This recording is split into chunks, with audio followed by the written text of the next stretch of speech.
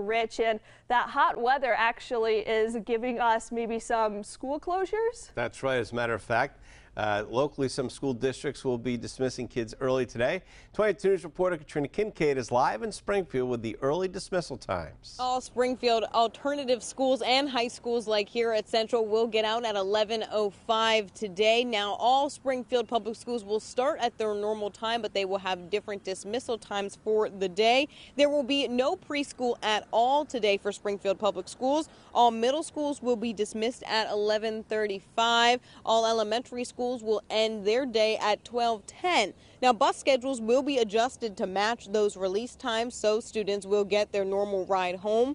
Breakfast and lunch will be served. And in Chicopee and Holyoke public schools, they are also dismissing students early today for the heat wave. In Chicopee, all middle school and high school students will be dismissed at 11 a.m. Elementary and pre-K students will follow at 11:30.